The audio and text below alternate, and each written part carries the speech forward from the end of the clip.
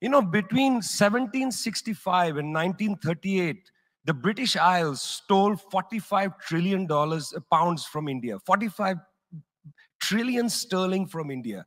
We never got paid for that. When the British left India, when we threw the British out, our literacy rate was 13%. So much for several hundred years of so-called civilization. Meanwhile, our landscapes were destroyed. You know, coal was foisted on India. You foisted coal on us. You were the ones that came and made us coal dependent. And then you left, and now you dare to condescend to us. When I listen to Boris Johnson, when I listen to people like Joe Biden, when I listen even more to Emmanuel Macron, all I can think of is how condescending you are.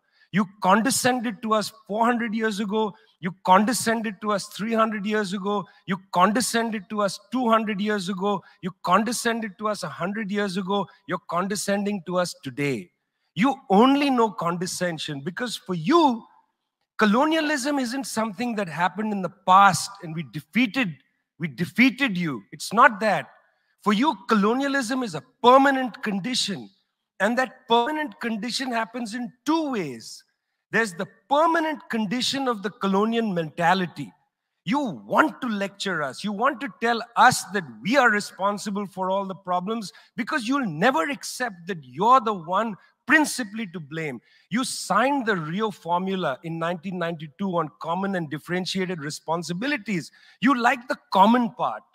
You like the common part. You like to say we're all in this together and so on. We're not in this together. The United States, 4-5% of the world's population, still uses 25% of the world's resources. You outsource production to China, and then you say China is the carbon polluter. China's producing your buckets. China's producing your nuts and bolts. China's producing your phones. Try to produce it in your own countries and see your carbon emissions rise. You love lecturing us because you have a colonial mentality. Then there are colonial structures and institutions. You lend us money, and every time you lend us money, which is our money, every time the International Monetary Fund comes to our societies and they tell us, here's the money we are giving you. No, it's our money. You give us our money back as debt, and then you lecture us about how we should live. It's extraordinary. It's not just a colonial mentality. It's a colonial structures and institutions which reproduce themselves year after year after year. And let me tell you something. The climate justice movement, not clued enough on this. Not clued enough on this. The climate justice movement is a movement that says we're worried about our future. What future? What future? Children in the African continent, in Asia, in Latin America, they don't have a future. They don't have a present. They're not worried about the future. They're worried about their present. Your slogan is, we're worried about the future. What future?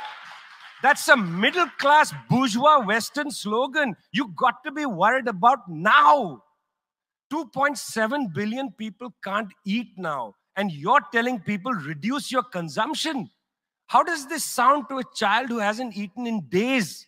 You got to clue into this, guys. You got to clue into this. Otherwise, this movement will have no legs in the third world.